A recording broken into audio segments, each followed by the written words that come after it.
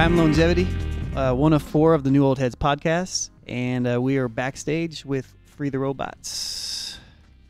And we are going to talk about some stuff. First off, I appreciate you sitting down with us, especially after I expect a very long travel. Yeah, it was a solid full day coming from Mexico, but we're here. We got here from the heat to the freezing cold. Yeah, it is. Oh, yeah, I didn't even think about that. Yeah, it's cold. All right, so I have a few questions here that I'm going to read that some of the podcast guys put together, and then we'll just kind of go into some other stuff. The first question here is, your styles combine hip-hop, jazz, psychedelic music, and electronic music. With that said, who are some of your biggest influences? I mean... And why? I would say, like, I kind of started... the idea of making music when I heard DJ Crush and DJ Shadow, and Portishead, and that whole era of just that era. You know what I mean? I don't have no word to explain it, but yeah, that was the first inspiration. And then aside from that, in hip hop and starting to collect records that hip hop sampled and all those types of music sampled. And it kind of expanded my library of music into psychedelic and jazz and funk and soul, and just kept on going. So when did you jump into it? When you say you really said, all right, I'm like doing this. I'm a producer. I'm gonna do these things. I mean, it's probably a gradual process, I would assume. But when did it kind of like click for you? Like, or what happened? I guess. I first started as a DJ, just like playing house parties and collecting records. And what really, I think it was about 2003 or 2002 is when I started really.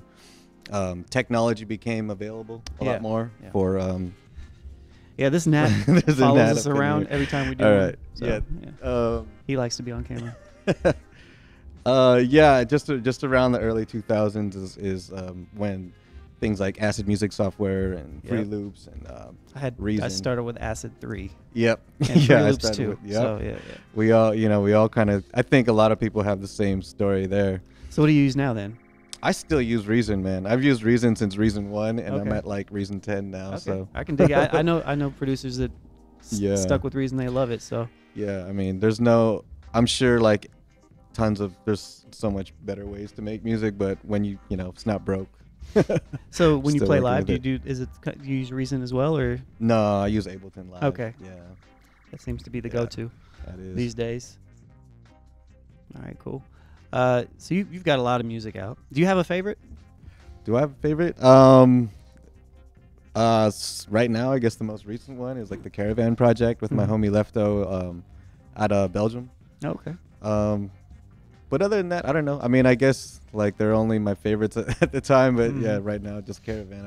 I really thoroughly enjoyed making that record. When did that come out? Man, that came out this year. I don't exactly remember. Maybe March. Okay. Yeah, something like that. That's what's up. Yeah. I remember a few years ago. I think it was my introduction to you. Actually, you did a project with Opio, right? Yeah, that's correct. And I remember when that came out. How was it like working with him, and how did that come about? It was really cool, man. I mean, I've listened to Opio and Souls of Mischief and Hieroglyphics for since I think that was the very first CD that I ever purchased. Wow, yeah. Back in the day. But Opio is an amazing dude, and it was the whole process was really dope because we just went into the forest basically. In the Pacific Northwest, this place, Casadero or something like that, north of Oakland, and we just spent a week pretty much recording the whole record and knocked it out and just did it like just super independent style. Like we kind of just made our own label for it, and it was just a moment that was just very special. Yeah. So you made a record in the forest. Yeah. We had a little cabin. Like he had a homie had a cabin over there, and it was like this tiny little box, and I came with beats, and he came with the rhymes. That's pretty simple. That's cool. Yeah. So where are you from? Are you from the Bay Area, or where'd you? I'm originally from a place called Santa Ana, south of Los Angeles. Okay. It's my hometown, man. All right. Yeah. Do you try to attack every project differently? Or how's that kind of work for you? There's really there's no plan for attack. You just kind of, and whether it's the same or different, it's just whatever I'm feeling. You know, I mean, once again, it's like between absorbing different energies here and there. Like with touring, I started to extend tours and end up living in places. Oh, okay. For a while, just because, you know, and it messes with my thought process as well for creating. And yeah, there is no direction at all. All right. I just improvise. Really. Where'd you do that at? Where'd you extend a tour and stay? I stayed in Barcelona for a few months. So it wasn't like Montana? No. There's just when you start touring internationally, you kind of realize the bubble we live here in the States, and you know, the cost of living and the cost or just ways to live internationally kind of make a lot more sense than you would think, because out here we're like, you know, especially in LA, we just think it is a huge bubble, and they're like, okay, this is how it is. But man, I was like paying like pennies in Barcelona with like living in paradise, and just like being able to just vibe out. And I was creating out there too, because 3 months is a long time to be away from the studio. Yeah, that is. But yeah, there, the Philippines, and just being in and out of, you know, different cities every couple weeks. You know, giving it some time. How often do you go on tour? A lot. I think I've been gone for the past 6 months.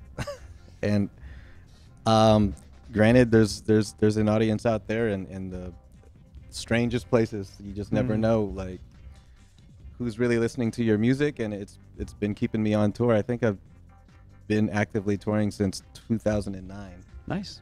So can't be mad thankful at that. thankful that people are still down. And, you know, it's great to vibe with people. Do everywhere. you this is one of my favorite questions. When you're on tour, 2 questions actually. One, being a producer myself, I'm always curious. Do you create a lot while you're on tour? Do you have is it possible for you to create on tour? Do you have the headspace for it? Do you like to enjoy yourself? Or can you even enjoy where you're at? I've tried. I like to separate tour life from creative life. I mean, tour life is still creative too, because essentially you're just seeing a lot of new stuff, gathering ideas. You're gathering a lot of ideas, and I don't know how somehow you could channel it eventually later. But for me, I like to separate the studio from tour life, because there's such different headspaces. I mean, that's just me personally. Right. There's tons of people who can really create on the road, and it's really tough for me. I'm just buying records on the road, and eating and just absorbing energy from people and the environments that I'm in. Yeah. But what's the craziest place you've ever been that the tour has ever taken you? Jerusalem would be one. Okay. Yeah, it's pretty crazy. Surprising, insanely dope music scene out there, and I don't know. I mean, like, my music can get kind of out there sometimes, and I kind of find myself playing in a lot of anarchist squats and like weird depths. Like, has nothing. Like, I don't know. There's almost 2 different personalities in the music, and sometimes there's like a very rough edge, like super almost punk rock energy going on with one audience, and then there's like a party audience, and kind of gets jumbled in, and somehow like I can fit in some way in that. But right. I don't know. I really enjoy the really like raw stuff though. Like enjoying a different energy that like will be playing in a abandoned water bunker with bombs going off outside, and I'm like, okay. Supplying the soundtrack. Yeah. Yeah. I can dig that. Yeah. Talk about beat scenes. Yeah. You know, like I don't want to say popular. That's not really the word. It's growing, I guess. You know, the producer scene, the instrumental. You know, how was it there? Because I know here in Indianapolis, it's only been starting to grow in the last 5 years, probably, or so. Yeah. Which Low End Theory has been going on for a lot longer than that. Yeah. So I think like 11 years at this point. But it's taken many shapes, man. With Low End Theory, they had their thing. That was a whole nother thing. And I think there's so many different younger crews that started coming out and, you know, borrowing from the format of making instrumental music and taking it in way different directions than it originally was, and doing beautiful stuff with it, and creating new cultures that appeal to different audiences and larger audiences. Like Low End's still kind of like our cult little Los Angeles thing that just, you know, made waves, but you know, there's tons of other talents that I truly respect for, you know, doing what they do. Right. And it just keeps on evolving, man. Yeah. Awesome. All right. Well, I won't keep you much longer. I know you want to eat. Oh yeah. And look forward to the show tonight. And again, appreciate you sitting down with us and taking time. I know it was a long flight and all that stuff. Yeah, so it's crazy. I'm Lonegevity again for the New Old Heads podcast. Free the robots. Thank you.